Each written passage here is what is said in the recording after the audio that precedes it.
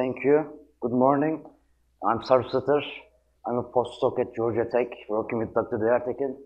I will present a multi-pulse contrast agent imaging method we have developed using CMUTs. So today, there will be some other talks working on the same problem. So a quick background. I think it will be helpful. So the CMUTs, as we all know, are promised that to be broadband, and they have great potential for microbubble imaging, because the same transducer can be used to transmit at F0, and the same transducer can also be used to receive the higher higher order harmonic content coming from microbubbles efficiently. But these transducers are notoriously compared to piezoelectrics to be nonlinear due to their electrostatic actuation mechanism, and then this leads to some complications because because of the nonlinearity, the transducer cannot simply generate a pure tone, and then the harmonic distortion leads to some complications extracting the microbubble information, distinguishing linear reflectors and microbubbles using conventional techniques like pulse inversion and amplitude modulation. So to use these transducers effectively for contrast microbubble imaging, we have to somehow deal with nonlinearity, and this problem has been studied extensively in the CMUT community for quite some time now, and some numerous approaches have been proposed. So these methods can be divided into the two main camps, basically. So the first approach is to drive the CMUT in such a way that in the transmitted field the harmonics are suppressed. So it works as a linear transducer. So pre-distortion methods, which is distortion of the input signal, has been studied extensively, and however these methods require very deep, accurate calibration of the transducer, and also they require complex driving signals. So in a previous effort, we proposed that by utilizing a feedback structure employing a series impedance, the harmonic content can be suppressed in the expanse of transmit sensitivity. So a novel method which was presented last year uses a quadrature and in phase transmission using a checkerboard structure, which requires a special array structure and also in the expanse of transmit sensitivity. So recently, as an alternative method to which works like amplitude modulation case, a bias voltage modulation scheme, a multi-pulse bias voltage modulation scheme were proposed, which accepts the fact that the CMUT is nonlinear and somehow extracts the microbubble information using the nonlinear data with post-processing of multiple transmit events. However, it's limited to small signal operation. So in this talk, we are proposing another multi-pulse method based on a phase modulated inter-pulse phase modulated multi-pulse scheme, which is valid for large signal, and also collapse snapback operation, which is an extreme case for device nonlinearities. Also, it inherently improves the tissue-to-contrast ratio, and it's also compatible with superharmonic imaging because some of the methods are aimed to suppress a single harmonic. Then so we can use an imaging and using multiple harmonics. So a common, simple way to look at the study the CMUT nonlinearity is based on the 1D parallel plate description of a CMUT, a single CMUT element, which describes the device nonlinearity due to the electrostatic actuation as a description of voltage square and gap, instantaneous gap square, depends on the electrostatic force. So for small signal, if the displacements are smaller than the initial gap at rest, the gap dependence can be dropped. Then this gives us a nice quadratic relationship between the drive signal and the transmitted pressure, and also the return echo from a linear target. So this relationship tells us that the received echo has the fundamental and the second harmonic, and the phases of these components can be adjusted in a very controlled way separately. So this can be exploited in multiple ways. So one way again the quadrature and in phase transmission case where two pulses with a 90-degree phase shift are transmitted at the same time. So in the far field, the second harmonic like content is suppressed. So this can be extended to like a multi-pulse scheme, where like a 3-pulse, like phase modulated separate pulses are like transmitted, and then when the received echoes are like added up for a linear target, the both harmonics are completely cancelled out. This is valid for a linear reflector. If there are like microbubbles present in like the image like field of view, this quadratic relationship between the voltage, the drive, and the return echo is not valid anymore. So the microbubble and the linear target can be separated, distinguished. So this is all nice. However, we are like in the small signal regime, and we are not fully utilizing the like full potential of a CMUT.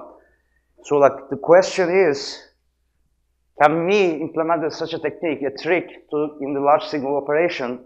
So in the large signal operation, the gap square dependence cannot be neglected anymore.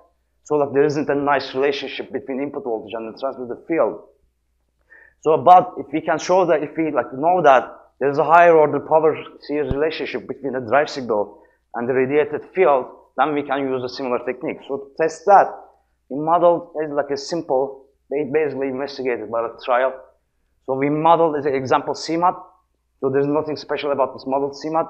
So we are driving it in a, like a very large signal like regime, where we can see that like the harmonic content is pretty high compared to the fundamental content.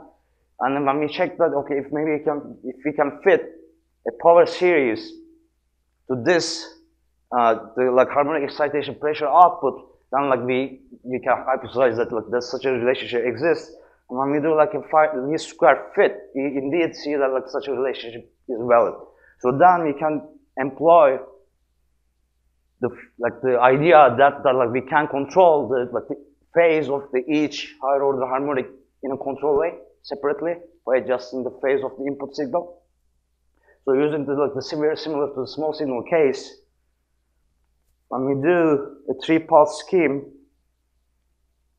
is the first two, like the fundamental and the second harmonic, can be like completely cancelled out for a linear target, where they will be like existing if there is a micro bubble in the individual. So the imaging can be done at the fundamental or in the second harmonic or like both. So this can be generalized such that using n pulses up to the n-1 harmonic can be cancelled out for a linear reflector. So we can do like the imaging up to the n-1 harmonic of the drive signal. So we ran some initial simulations using the previously modeled CMUT for a 3-pulse scheme for to cancel out the first fundamental and the second harmonic. So both for a linear reflector case and with a micro bubble. So in the linear reflector case, we can see the 3-pulse scheme, the first and the second harmonic are cancelled out completely to the numerical noise level. Over in the micro bubble case, there's still clearly there is some activity over there. It's hard to make a one-to-one comparison because this is the radiated pressure at some point, and then this is the radius of the reflected echo. So this is just to understand, okay, so can we somehow distinguish between micro bubble and linear reflector? So we ran some initial experiments to demonstrate the idea with real CMUT. So I picked up found a random CMUT in the lab, which is there is nothing special about it again. So first we checked the small signal operation for the linear reflector to be almost to see if the device everything fine, because this case we have an analytical solution. So we are driving in in a very small signal regime where we can see the third harmonic is very lower than the first two. So this is a 4-pulse sequence again, and we see that the more than 40 dB suppression up to the third harmonic to the noise level, which was expected.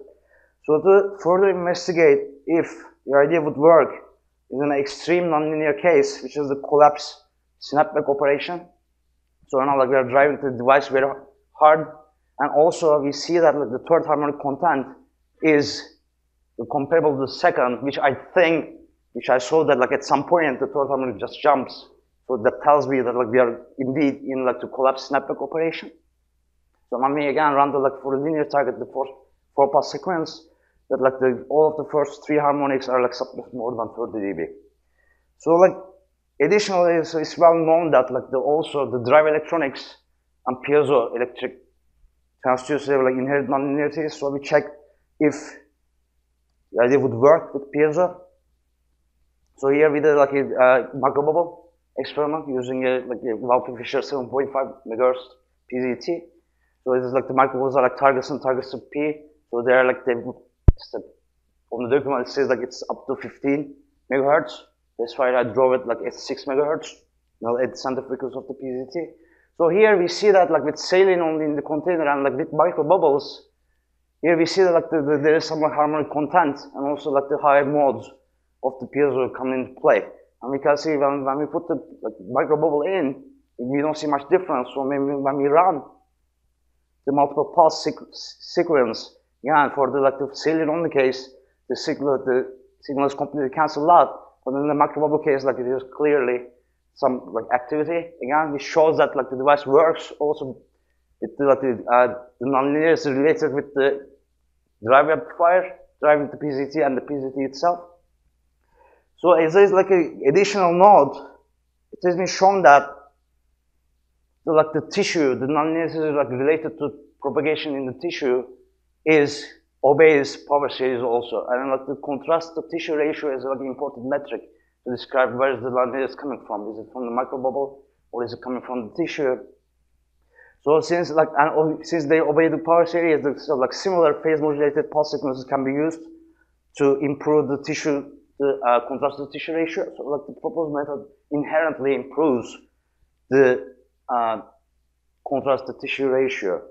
So to conclude my talk, so we presented a phase modulation based multipulse technique, which is valid for all operation regimes of a CMUT, including the collapse snapback, where you can use M pulses to extract the first M-1 harmonics. So it inherently improves the contrast to tissue ratio, and also it's valid for, as a side note, the drive electronics and piezoelectric nonlinearities. Thank you very much.